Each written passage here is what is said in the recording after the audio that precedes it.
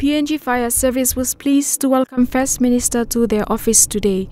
Chief Fire Officer Bill Rue thanked the Minister for his appearance and also mentioned few improvements that they will work to achieve this year. PNG Fire Service is most often looked down at. Well, we have never complained. Fire Service is an organization, we have never set back a complaint.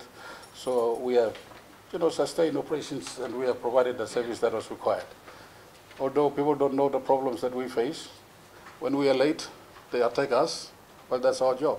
Minister for Defence Solan Mirisim says he will put his effort to ensure all provinces in the country will have fire service. He also assures the PNG Fire Service that the Review of Fire Act project, which was initiated last year, will be completed this year. The provinces will have the fire stations. Those you have 14, but we will try our best to make sure the other 12 or 6 to make the 22 provinces to have fire stations. PNG Fire Service has already set up an office for the Minister as he will be working with them on Tuesdays and Thursdays. Esther Tyler, National EMTV News.